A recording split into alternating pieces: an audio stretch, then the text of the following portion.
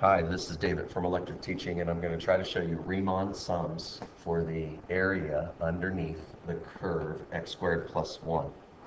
First thing I want to do is just show you the idea of Riemann sums.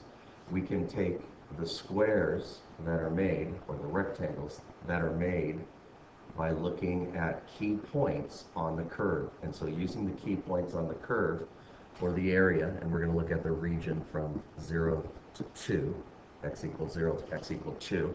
So if we look at this region and we grab x, y points off the curve, you can see that we have a lower approximation to the area underneath the curve. The actual area we're looking at is from here under. So it's this whole area under. And so what we're trying to do is make rectangles to approximate it. If you look at what we call the lower sum, you can see there are 1, 2, 3 rectangles. The lower sum is 3 rectangles, or 3 units. Excuse me, 3 squares, or 3 units. If we look at the upper sum, let me try to point out the upper sum. The upper sum is looking at these rectangles here. So you have a point on the curve, again, controlling the height. Again, a point on the curve controlling the height. Actually, it's a little higher right there. What we want to do is look at all of these rectangles now. Okay, well, 2 big rectangles, but how many square units is what I'm counting. And it seems that our upper sum, just adding them up, is 1, 2, 3, 4, 5, 6, 7 of those units. So the actual area underneath the curve has got to be somewhere between our lower approximation, our lower sum, and our upper sum. We're going to try to use summations to break this up and look at what happens if we break up the rectangles into smaller units. I broke them up into units of 1, widths of 1. We often call that the delta x is equal to 1. But what we want to do is try to make the delta x as small as possible. So let's start by just adding up the equation. The equation we're going to use is we're going to say, okay, we need to sum. Let me get a better pen than that one. Hang on, switch that. Excuse me. The sum of the areas, the sum of these areas. Well, these are rectangles with a delta x width, If my length creates, if my interval creates a length of 2, and I break it up by n, if I divide it by n partitions, you can see that each width will end up being 2 over n. The heights, and to get the area of these guys, don't forget, width times height. So the heights are controlled by the locations on the curve. In other words, the y-coordinate. Remember, the y-coordinate there is actually that length. So we're getting the y-coordinates to get the height. So if we sum up, in this case, the first time through, when we were doing the approximations, our width was 1. But if we sum up for unknown widths, the function will look like this. The summation of the width, 2 over n, times the height. And the height is the plug and chug. The plug and chug of each one of the points, starting at 0, then plus the width we are talking about. But since we're going to be using an I to jump through, to increment through, we're going to put a little multiplier of I here. We're going to put a little multiplier of I. Now, to help make sense of this a little bit more, let me just show you what I'm talking about. If we broke it up into 2 partitions, then the width would be 1, and that's exactly what we had over here. If we look at I equal 1, the first increment, then we would be plugging and chugging.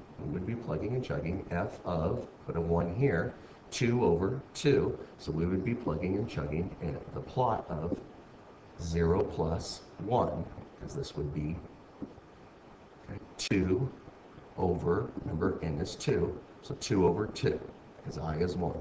So then we're actually multiplying by the exact same width and the exact same plug and chug of the purple, and connecting it to basically the purple rectangles there. So this will calculate, for instance, if n is 2, this will calculate the exact same sum that we got right here, 7. But what I want to do is create a formula to plug and chug many different ones.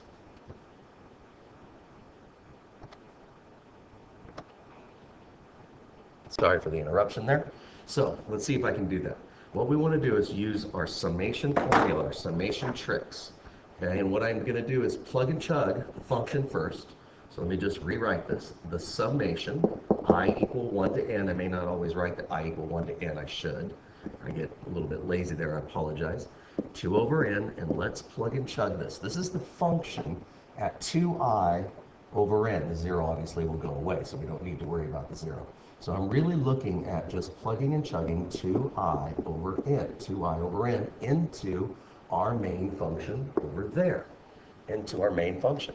So now that, I'm going to use brackets just in case extra parentheses here, I need the item squared, the x for the plug, the substitution, the evaluation point squared, and then plus 1. That is 2I over n. That didn't come out very clearly. 2I over n squared. I'm going to clean this up a little bit. Okay, we've got 2 over n on the outside. That's still our width. Still our width. Got the summation. This is our equal coming down. And now I've got 4I squared over n squared plus 1. Let's go ahead and distribute the 2 over n. I've seen books do different styles, pulling the 2 over n out. I tend to get it all grouped together first. So I'm going to distribute. Now I've got 8I squared over n cubed, 8I squared over n cubed, plus 2 over n. And don't forget the rules of summation. We are going to bring that summation over as well. So now I'm looking at summing up both of these items. We're almost done here. Take these summations, okay? Now look at what we really are focused on. Remember, the I is what's incrementing. So this 8 over n cubed is technically a constant that can be pulled out. So I'm going to pull out the 8 over n cubed. This is where books differ. They pull it out at different times or distribute it at different times. I'm trying to make this as easy as I can for considering how complicated this idea is. What's left is the summation of the I squared if you pull out the 8n cubed. Over here, same idea, 2 over n is a constant. Well, what's left? The 1. Remember, there's always a multiplier of 1 there. Almost done. Let's see if I can get some more room here. Okay, the summation of I squared from our formulas is n times n plus 1 times 2n plus 1, all over 6. The summation of 1, if we go up to n, don't forget we're going up to n, is going to be 1 times that value. Remember that rule. Don't forget this rule. The summation of a constant going up to n is going to be c times n. So I'm using that rule right now. So we've got 2 over n multiplied, and then that is times n times 1, or n. Let's clean some stuff up over here. The n's canceled there. We're clearly going to get a plus 2 at the end, and that's very important. It's part of our answer. Now, this part inside, I've learned to just multiply all that out, and when you multiply that out, you would FOIL it, distribute an n. You're going to get 2n cubed. Okay, middle term will be 2n plus another n is 3n, times an n is 3n squared. Okay, and then on the last one is plus 1, so plus n. So now what I'm going to do is take these two fractions and basically combine them so we can see this a little bit easier. Okay, so I'm going to distribute the 8 all the way across. Well, hang on a second. Always see cancellation where you can, right? Always see cancellation where you can. So I'm going to take the 8 and the 6 and reduce that. If you take the 2's out, that leaves a 3 and a 4. All right, it's a little bit messy, but let's see what we got. If I distribute the 4 across, I'm going to get 8n cubed. What's down on the bottom is the n cubed and the 3. I'm going to start breaking these up. This is 3n cubed. So this is breaking them up. I'm going to break the 3 terms up from that trinomial in the numerator. I'm going to break them up into 3 different fractions. The middle term is 4 times 3, 12n squared, but this is still over the same 3n cubed, One more. Last term there is going to be 4 times 4n over, okay, 3n cubed, 3n cubed. So this is giving us an equation based on the number of n's. Remember, the number of n's is the partitions, How many rectangles we're making here as we look at a curve. We're looking at how many rectangles we're making. So keep that in mind. A little bit of cleaning up here. Obviously that cancels. 8/3. Let's bring the 2 over. So we're going to be adding those two values. These two characters over here I'm going to write out, but if n goes to infinity, you're going to see the limit on these guys go to 0.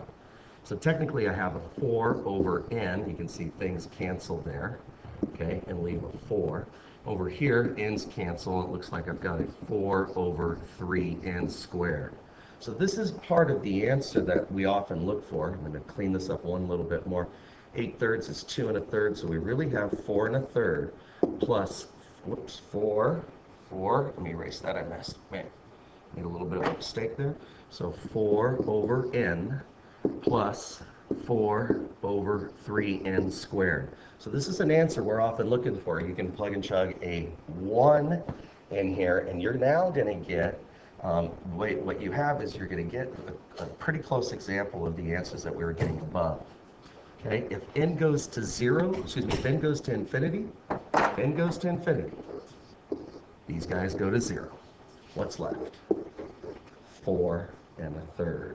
4 1/3. And if you come back up to the graph, 4 1/3 is definitely right in between. It's not dead center, but in between our estimates, which gives us, if n is infinity, if we make infinite little rectangles, we should get the exact area in the curve, and that looks to be 4 1/3. I'm David from Electric Teaching. Thank you.